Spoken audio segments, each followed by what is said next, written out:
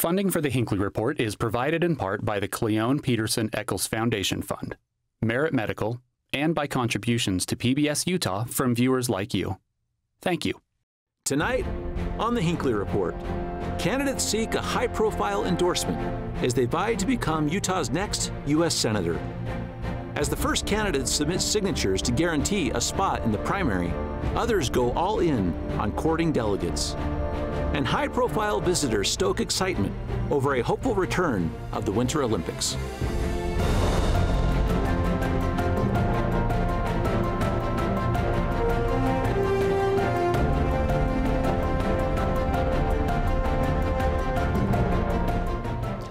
Good evening, and welcome to the Hinckley Report. I'm Jason Perry, director of the Hinckley Institute of Politics. Covering the week, we have Salt Lake City Representative Jennifer Dailey-Provost, Minority Whip in the Utah House; Damon Cann, professor and head of the Political Science Department at Utah State University; and Daniel Woodruff, reporter with KSL TV. Thank you so much for being with us this evening. A lot of things happening in the political world, but I want to start with one in particular. Start with you, Representative.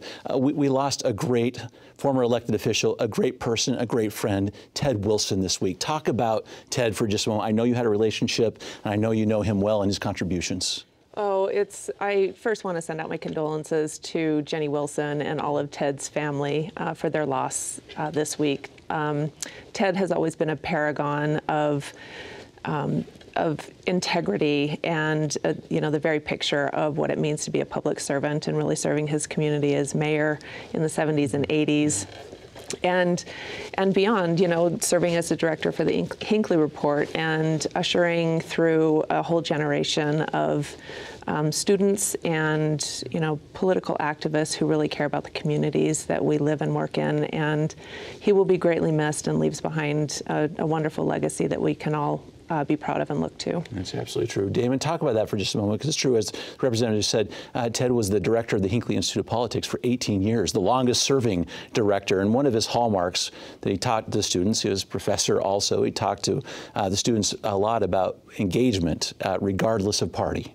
Yeah, tremendous legacy of teaching that here at the Hinckley Institute, and a tremendous legacy of living that through the course of his public service, the way he served as mayor of Salt Lake City. Of course, tremendous kudos for the work he did managing the great floods back in the early 1980s.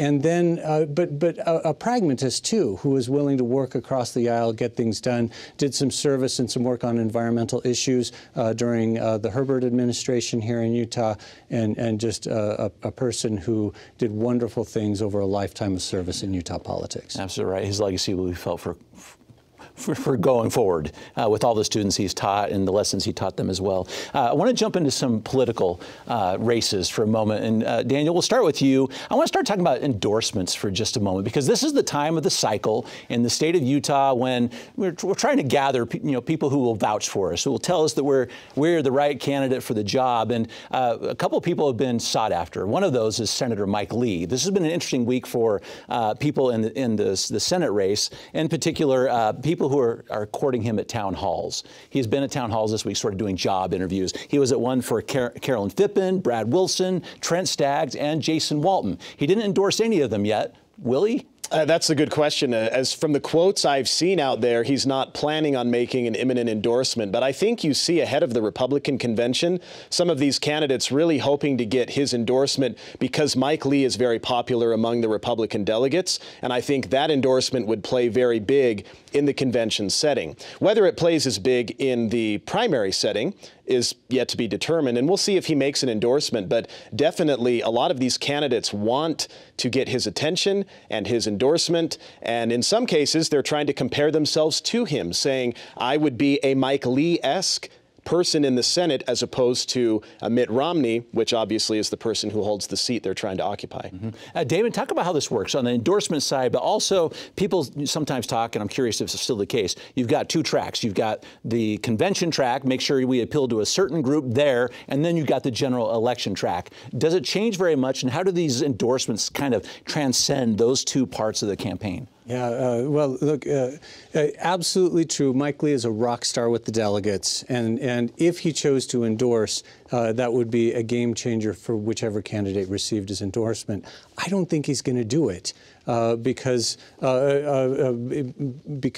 for a couple of reasons. One is that he wants to keep credibility with all of these candidates in the first place, and in the second place, you don't want to endorse someone and then have it not shape up that they actually win the race. He's got personal relationships with several of them, and I think he's probably going to step back. The bigger question is, would it matter in a primary? And there's some interesting literature on this that suggests, yes, endorsements can matter. They matter more in elections where people have less information. So in a general election, whereas there's a lot of campaigning, people know the candidates pretty well after a primary and the general sequence, you don't see endorsements matter that much. But in a primary context, you do see at least a modest bump up that comes from helping people know what to do in a low information environment, where you don't have a party queue to help you sort it out because everybody has the same party identification. And so, so these endorsements can carry a lot of weight in that context if Mike Lee or others choose to step in and offer such endorsements. You both have unique perspectives on this. Both you've held office, you've run for office, you have to do this as well. Talk about your perception of endorsements, the power of, and whether or not they can motivate. So I think it really is election-specific, party-specific, district-specific. And, you know, in this case, I think for the Republican convention, it makes a big difference because, as was mentioned, Mike Lee is very popular with the Republican delegates. And especially for candidates who are choosing the convention-only path, I think that they feel a lot more strongly about trying to get that endorsement because it really can make a difference in the delegate race. Now, I think it's really interesting that there are many, many instances where the candidates that have come out of convention don't end up winning a primary, particularly if candidates got their name on the ballot via signatures. And so, you know, I think that continues to show that these convention races don't necessarily always reflect the will of the broader voter base. But for these candidates, especially if they haven't collected signatures or care a lot about getting Mike Lee's endorsement in the Senate race. That is true. We have seen people who have come out of convention and end up losing the general election for sure, the primary for sure, which leads me to a very interesting endorsement this week, whether or not this one matters. Former Congressman Stewart, Daniel, has made a big endorsement this week. Talk about that. He endorsed Representative John Curtis for U.S. Senate to replace Mitt Romney. I think this is significant. Keep in mind, former Representative Curtis's endorsement has made a difference before. A year ago, Celeste Malloy was an unknown.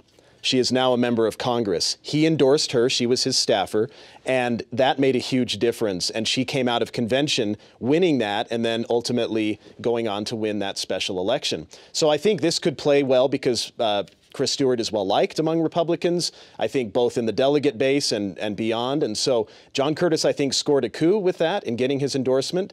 Whether it tips the scale in making John Curtis beat everybody else handily or not, I think you can't say yet. But this was a significant endorsement, and his endorsement has had power before. And it did. Let me talk about that for just a moment, Damon, because Celeste Malloy was a former staffer. His endorsement had a huge sway with the delegates, which is important because she didn't get signatures, you know, then or now in her current race right there. So is that enough to carry the day when you have a name like that behind you with the delegates? Yeah, certainly. You know, I think there's a potential that the endorsement will have ended up mattering more for Celeste Malloy, where her name recognition was relatively low, than it will for John Curtis, where he's a known commodity around the state. There's already a lot of information, name recognition for John Curtis. Look, it certainly doesn't hurt to have someone like Chris Stewart endorse you in a Republican primary in Utah. But I don't think that it will have the same sort of game-changing effect for him that it did for Representative Malloy. This past week, we had, we'll talk about the Senate race still just a little bit, Representative. We had a big debate. These 10 candidates, you know, who are in play, and 8 of the 10 actually participated. This is an Eagle Forum, and I'm asking you this for a reason here, because, you know, from your party and your perspective right here is many in this group running for Senate are kind of trying to cater to that more conservative end of the spectrum. Is that how it should be played from your side of the aisle? When you just look at that race objectively, likely. We'll hear from some others, but what do you think? Well, I think that given that the Eagle Forum sponsored this debate prior to the primary really speaks to the fact that they wanted the conversation of this debate to key to primary voters. If they had scheduled a debate during the general, then the conversation necessarily and appropriately would have maybe been a little bit different. But the Eagle Forum is a conservative group. They make no bones about it, and that's a known entity. And so I think that, speculating, their goal is to really give candidates the opportunity to demonstrate their conservative cred for primary voters, and mission accomplished. They got what they wanted out of it. Damon, put on your political science professor hat here a little bit too, because there are a lot of candidates and not a lot of room on that spectrum. Yeah, so I think if this debate ends up mattering, it ends up mattering as a winnowing device to help maybe delegates decide which way they want to go out of the convention-only path candidates. But in terms of impacts that would reverberate into the primary election itself, I think the effect of this one's going to be pretty negligible. Okay. I want to talk about debates generally for a moment. All right, Daniel, do people care about them? I want to talk about the local ones, but I want to talk about the presidential race as well, because we've been doing some polling on this. We're seeing what's happening nationally. Do people pay attention to debates? I hope so, but I think the reality is it depends. I think certain debates certainly make a big impact in different races, and we've seen some debate performances absolutely change a race. We've seen, in fairness though, other debates that are very boring and very nothing's happening, nothing out of the ordinary, nothing you wouldn't expect. And so I think it depends. I think it's hard to put an exact definition on whether people still care. I think if you're talking about the presidential race, we're supposed to have a debate here in Salt Lake City. Yeah, October 9th. In October. I think there is a lot of interest in seeing those two candidates debate, given the discussions about their ages, given the discussions about mental fitness and things like that. I think there is a lot of interest in seeing that. The question is whether that will even happen. A lot of reporting still suggests that that's very much an undecided topic right now. My favorite example of a presidential debate that really mattered is back in 1984 when Ronald Reagan was debating Walter Mondale. And it's really interesting that you mentioned the age issue, because that was front and center in that campaign, as Ronald Reagan is running as the oldest presidential candidate in history at that point in time. And in his first debate, Ronald Reagan was sluggish. He was slow. His responses were off kilter. Walter Mondale pulled off a few zingers. He brought back the "there you go again" line that Reagan had used in 1980 and pulled it back on him. And just it left the country wondering if Ronald Reagan was still fit to be president. And then in the follow-up debate, Ronald Reagan was sharp. He was witty. He had that great line where he said, "I won't exploit my opponent's youth and inexperience and make age an issue in the campaign." And people looked at that and said, Ronald Reagan's back. And if you look at what happened in polls after the first debate, Reagan really slips. After the second debate, he locks up the election and goes on to a landslide victory. So there's very clear evidence that voters do respond, at least for a short period of time after a debate, to what happens on that debate stage. And it would be really interesting, and I think really good for the country, to have a chance to see their presidential candidates on stage several times over the course of the upcoming election. We're hoping all of these happen. The debates do occur. I know former President Trump has talked about he's willing to do, I think his quote recently was anytime, any place, anywhere. And we'll hear from President Biden about what those might look like. But to these great points, Representative, so you talk about whether or not they have impact or not, but how much is sort of the mental acuity, the stamina, those things on display now, which may give heightened importance to this particular debate? I think when it comes to these debates, at least if we were talking about having the debates here in this moment today, and who knows what the world will look like in October. But I would say that the debates are going to be key for that issue, and maybe I wouldn't say that issue alone, but most primarily because of that issue, because that is, for both candidates, that is something that has continued to come up for a number of years, and it certainly came up when Trump was president. And, I think that if nothing else, people will watch the debate to gauge that one thing, if it were to happen today. And who knows, again, how the conversation will, you know, continue to evolve over the next few months up until November. But I think that's the key for debate. We'll be ready and we'll prepare for it no matter what, right? I want to get through some races really quick. We just march through some of these races are coming up because some of these conventions are starting to happen. The Democrats have had theirs. We're going to start seeing this from Republicans. I want to go through some of these races really quick. Daniel, we'll start with you. The United States Senate race right now. So far, we have three candidates who have qualified for the ballot by signatures. This is John Curtis, Jason Walton, and Brad Wilson. We still have a couple of people who have said they're going to get signatures, but have not turned them in yet. But that deadline is approaching quickly. It is, and we've got 2 weeks from tomorrow to the Republican convention, and that's where you're going to see some of these candidates, convention only, really try to get that ticket punched to get to the primary, and you're going to see, I think, a lot of, it'll be a very interesting day. I think, with the speeches, what they say, when they have to drop out, who joins with whom. But if you've got Wilson, Curtis, and Walton on the ballot, you know, potentially that could bring someone totally different from the convention. You could get a Trent Staggs advancing out, who's a convention-only candidate, or a Carolyn Phippen or someone. But this is critical time for them. That is their path to get on the ballot. And at this point, it may just be those three that get signatures. So it may be, we still have a couple days, as it turns out, for people to submit their signatures to get them qualified. But a couple of those other candidates, Damon, talk about these. So Brian Earl Jenkins, Brent Orrin Hatch, Chandler Tanner, Clark White, all declared that they're going to get signatures, but have not submitted them yet. And we have four who are convention only: Trent Staggs, Jeremy Friedbaum, Carolyn Phippen, and Josh Randall. Talk about that calculation right there, because that is an interesting place to be, where you're not guaranteed, but you have a lot of people all saying, this is my one and only shot. Yeah, so I mean, gathering 28,000 signatures is a very, very difficult task. It's an uphill battle. It only gets harder because once people have handed in those signatures, the voters who have signed someone else's petition and been counted cannot have their signatures counted on a subsequent candidate's petition. So you are going to end up with a significant volume of candidates, perhaps 6, 7, maybe even 8, that end up with all of their fates being determined in the hands of the delegates. The delegates love that, by the way. But what they're going to have to do is make the case that they are in the mold of what the delegates are hoping for. The trick behind doing that is that winning the convention only gets you a spot in the primary election.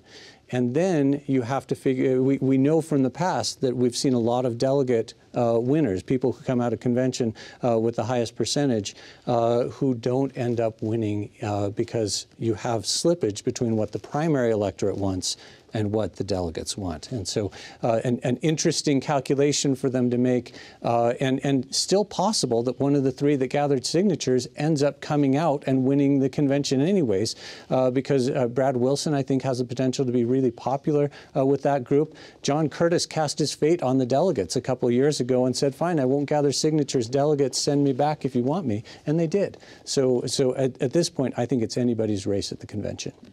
Go ahead. So the interesting dynamic about signatures, I think, especially in the Republican Party, is that there is still a lot of hostility to having that path to the ballot to start with. And so my sense is that there are a lot of delegates that will probably feel less positive about candidates who did collect signatures. And I don't know to what extent that will play into how they choose to vote for their candidates at convention. But the reality is, given, if you don't reach a certain threshold in first place in the delegate vote, there's, 2 people could come out of convention. Yeah. So there could be as many as 5 candidates in the Republican primary now, and that's if nobody else gets their signatures collected. But also remember that candidates can turn in their signatures up until 2 weeks before convention, and if you're talking about 28,000 signatures that the clerks have to certify, that's for the Senate race. Yeah, for the Senate race. That's several more days before they're confirmed to be on the ballot. And so this will be up in the air. The signature path will be up in the air until the last minute at convention, and that could influence how delegates choose to vote. I mean, it's going to be a very interesting primary. There will be obviously at least 3 people on the ballot. That's true. We'll have at least 2 guaranteed primaries in some of these races. That's one of them. What's interesting is the governor's race, Daniel. So the governor's race, Spencer Cox has qualified. He's got 28,006 qualified signatures. But essentially, Phil Lyman has declared but has not got signatures turned in yet. Sylvia Mira Fisk and Scott Robbins. Talk about what's happening with that race right there, because there's one candidate that didn't even say to get the signatures at all, and that's Carson Jorgensen. It's an interesting race because I'm just interested in the fact that you've got an incumbent governor who is, you know, been in office now for one term, and then you've got a number of other candidates, and I'm interested to see at the convention. I think it'll be a quick winnowing process. They really can only, I think, afford one anti-Cox candidate because he's an incumbent with all the advantages that come with incumbency, and I don't know who will come out of that. I would imagine Carson Jorgensen and Phil Lyman certainly have the most name recognition of the two.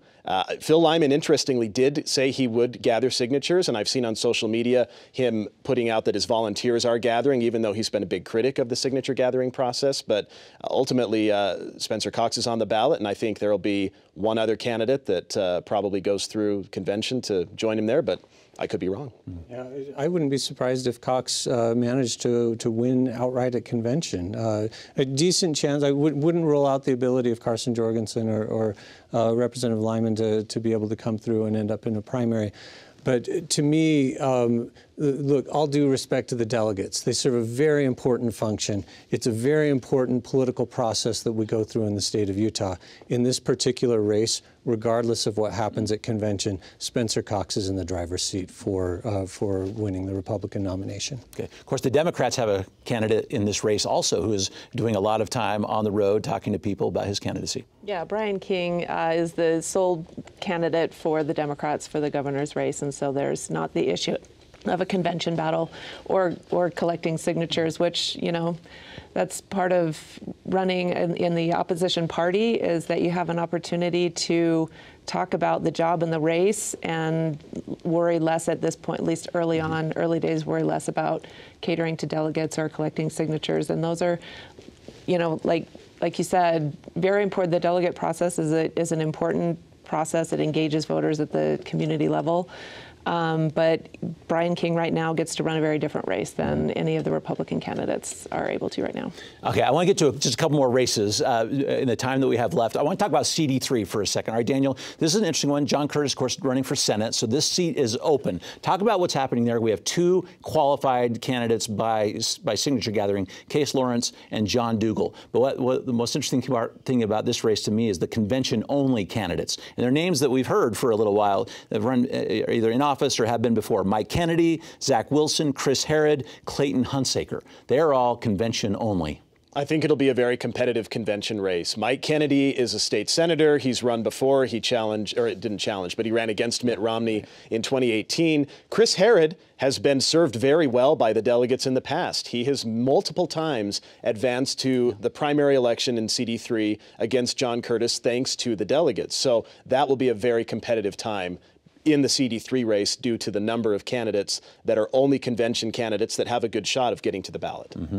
Let's talk about some of these county conventions that are coming up. So the Democrats held theirs on March 31st. I have just one question for you, Representative, on this. We're seeing a sort of this development here in the Democratic Party where not just do you have a couple challengers in there, but people who are in sitting positions right now being challenged and not performing as well as they might think at convention. Correct. And this, again, goes to this interesting dynamic about how convention votes sometimes differ very, a great degree to how races play out in primaries. And, even going back to the congressional race, when Mike Kennedy ran for the Senate, he won at convention, but then lost the primary, of course, to Mitt Romney. And so, smaller potatoes, different races, certainly at the state legislative level, but we've got a handful of incumbent Democrats who were challenged in primaries and lost outright at convention. One lost at convention, but still got signatures, and so there's a three-way primary race in House District 24, and I think it just speaks to the broader political climate that people are, to some degree are more engaged, and certainly at the delegate level. Right. Daniel, the Republican Party is having it also. When you start talking about some of these races, like our state Senate, for example, when you start looking at Wayne Harper, for example, the longest serving member of our legislature getting a challenge, Lincoln Fillmore, and also on April 13th for the Salt Lake County Republicans, the first test of Natalie Klein. This will be a big race to watch. So on tomorrow, Saturday, Natalie Cline will have to face the big test. She is only through a convention process. She's not gathered signatures. Her opponent, Amanda Bollinger, I believe, has gathered signatures and has secured a place on the ballot. But Natalie Cline has been under tremendous controversy for insinuating that a high school athlete was transgender when in fact she was not. It led to a very rare censure from the Utah legislature and condemnation from just about everybody. And so this is Natalie Cline's point where she's going to find out, do the delegates care or not? Are they going to move her to the primary, or are they going to say we've had enough and we're going to go with the challenger, Amanda Bollinger? Damon, with our last 30 seconds here, I want to end with a very positive note right here. The International Olympic Committee has been in town this week, and it turns out by surveys, et cetera, 80% of Utahns say they want, this transcends all politics, they want the Olympics here in 2034. Isn't it great to have an issue that transcends party lines and differences? In Utah, we love the Olympics. We're proud of the legacy from 2002. We love to play on the world stage and do so very well in so many ways. Really excited to be already designated as a preferred host for 2034, and really looks like we're in a very good position to bring the Olympics back. And it's great to have everybody excited about that. That should be the last comment. Can't wait to see what happens there. Thank you. And thank you for watching the Hinckley Report. This show is also available as a podcast on pbsutah.org/Hinckley Report or wherever you get your podcasts. Thank you for being with us. We'll see you next week.